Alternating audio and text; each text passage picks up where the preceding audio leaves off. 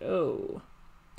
Good day, everybody. This is BA Radiant Dawn, and we got ourselves a Mythic trailer today. For the first time, I'm actually bringing along a guest co-host.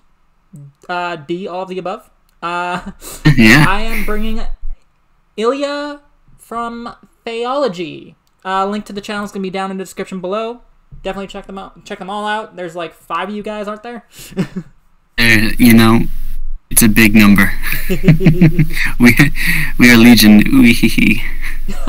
It's amazing. Yeah, so let's get into the trailer.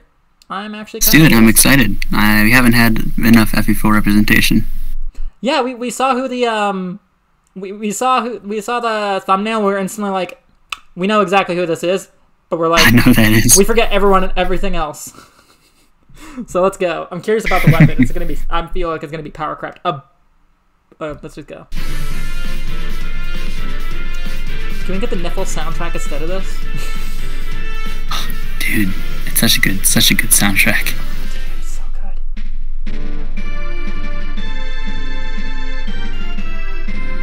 The Bowmaster, Ulur. My name is Ulur. Once I was called a crusader. Genial. Oh, light mythic. Okay. The U-Fell. That's what it is. God, I'm I an feel idiot. so dumb. I know. I feel like such an idiot. What color was that bow? It was blue. Oh, it's a blue bow. Goodbye, Goodbye, Crom. I was about to say goodbye, Crom.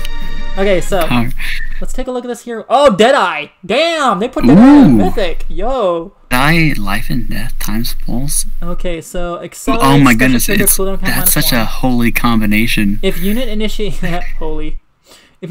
combat or opposed HP is greater than 75%, attack speed +6 during combat, neutralizes penalties to units attack speed, and effects that inflict. Okay, so guard and all that have no effect on her, and she gets like a 1 cooldown Deadeye essentially. Yeah, because she turns it to a turn cooldown special with her bow and then times pulse. Yeah, Deadeye is like 1 and it can't be guarded. That's insane. Life and Death 4, just like Igren had, and Layla also had Life and Death 4, so that's pretty cool. Oh, that's a B-slot skill. Oh god, how do you want me to pronounce? I'm gonna go with Young V. Young V Ascendant. Neutralizes effects that prevent units follow-up attacks during combat. If unit initiates combat, you can make a follow-up attack before a foe can counterattack. So it's like a half wind sweep? It's like a half it's like null follow-up combined with dive bomb, sort of. It's almost like a dive bomb effect a dive of bomb, getting to attack first twice. Follow-up. That's interesting. But obviously, the swing of this is that you can't stop her from attacking twice, and both of her attacks will come out before your counter, so her Deadeye, which can't be guarded, is going to hit you. That's the shtick here. This is so stupid. Oh my god. Yeah, so she's just gonna hit you once, and if that doesn't kill you, she will Deadeye you, and then you're just dead. You can't do anything about it. Oh my god. She basically just gets to...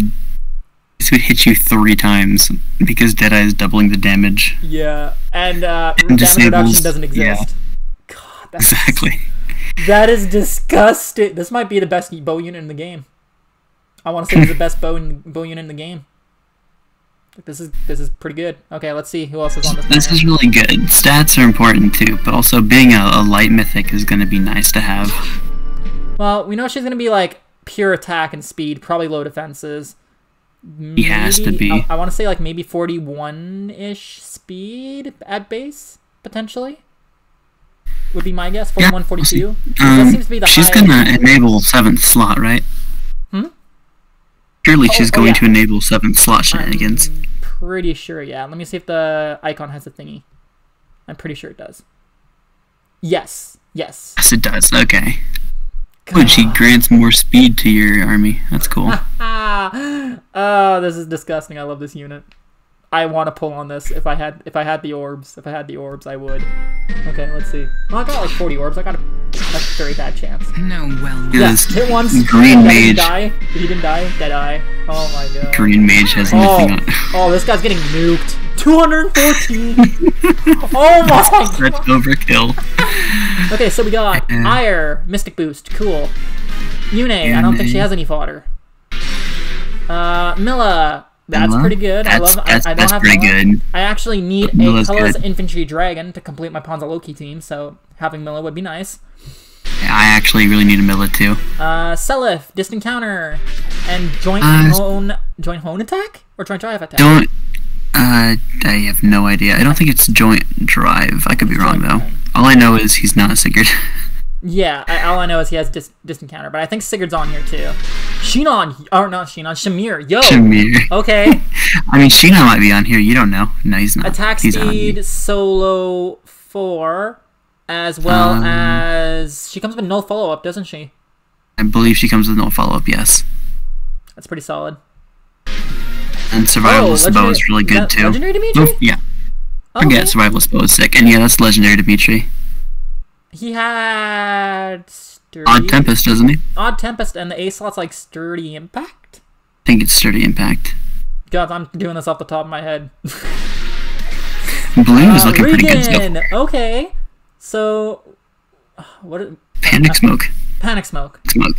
I was like, what did she come with? I don't think she comes with anything I care about. Doesn't she come with Panic Smoke and like Swiss Sparrow 3 or something like that? Yeah, I think Swiss Sparrow 3, but a lot. Who doesn't have Swiss Sparrow 3 these days?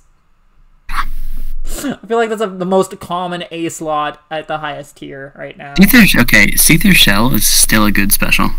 Yeah, I just wish. I understand why it's not inheritable, because that'd be dumb, but it'd be cool if it was. When Kanto was like so cool and rare and awesome. Oh, Saros. Okay, hi. Wait. Okay. Oh, they're just giving us all the 7th slot granting mythics for offensive seasons. This is a bait for you to buy orbs to spend on this, and then you have to buy even more orbs to pull on CYL. So she had Dragon's Wall. Almost season Saros is scary. Yeah. Dragon's Wall would be amazing on Legendary Robin, I think it is. The flying that got the refine. Well. Because I think that Legendary Robin could get really, really high res.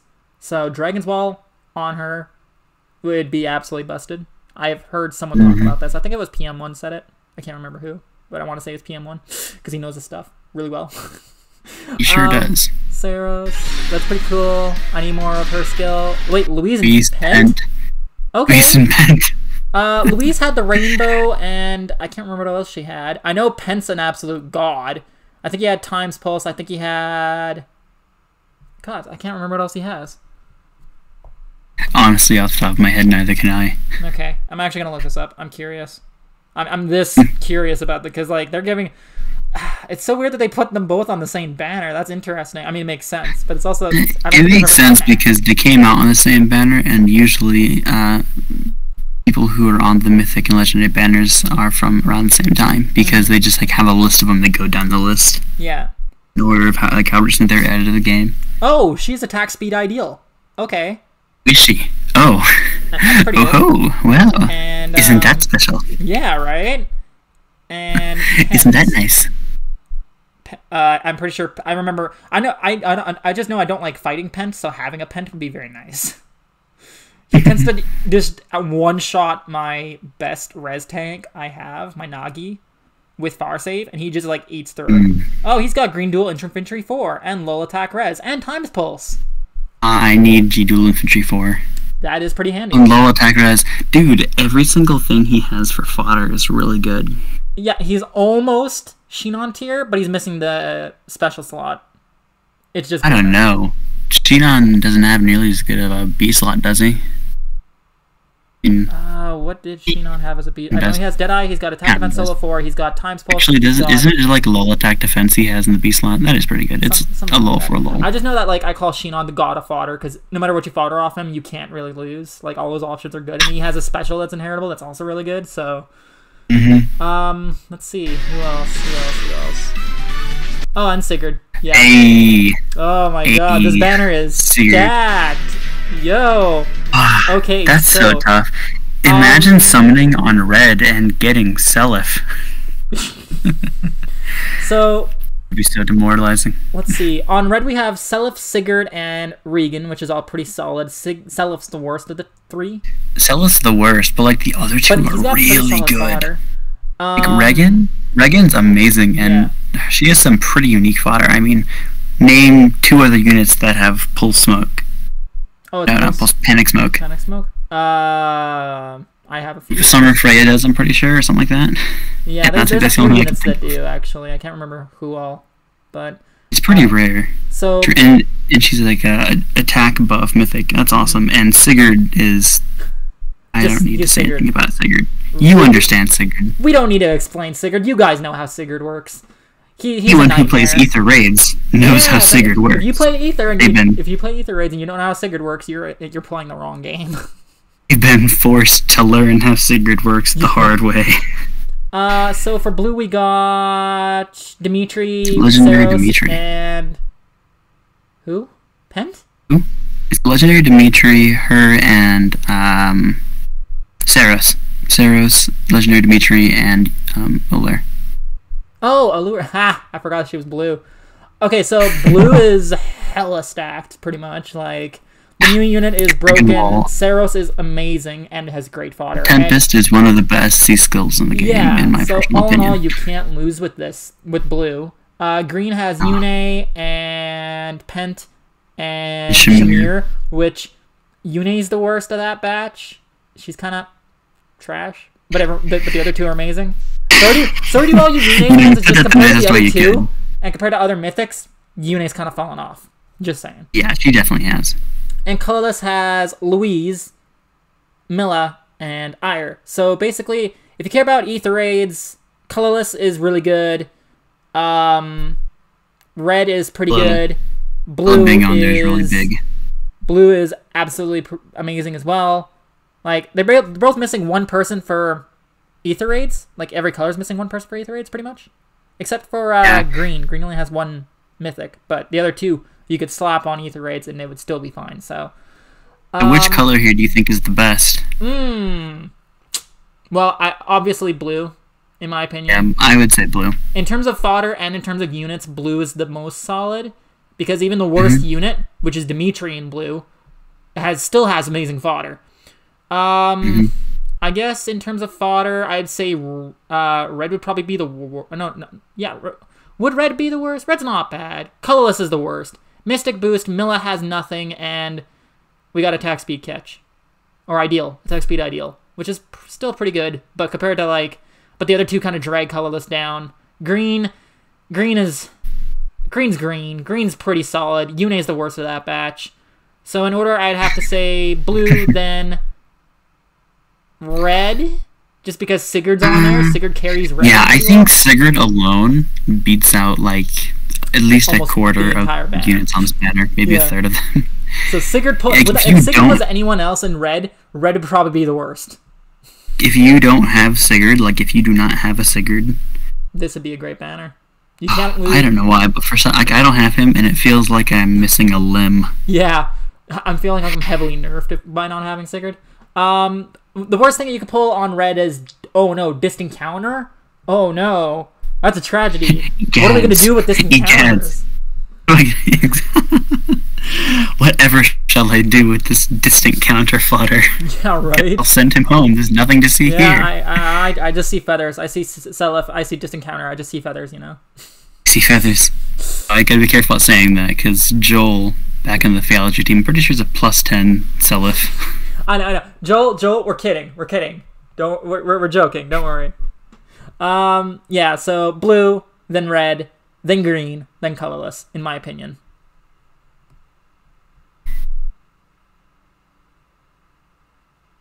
I don't know if you're waiting for my opinion or not, but I mean... Yeah, go for it.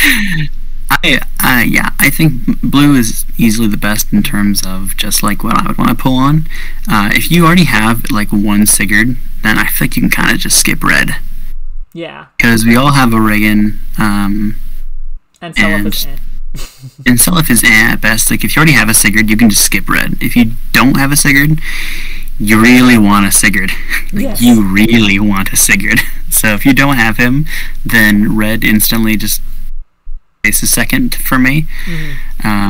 Otherwise, it's like kind of the worst. It's not the worst. It's not, I'd rather have Colorless because attack speed ideal is great. Milla she's also really good. She's a really good mythic still, and air. You can't go wrong with air. Yeah.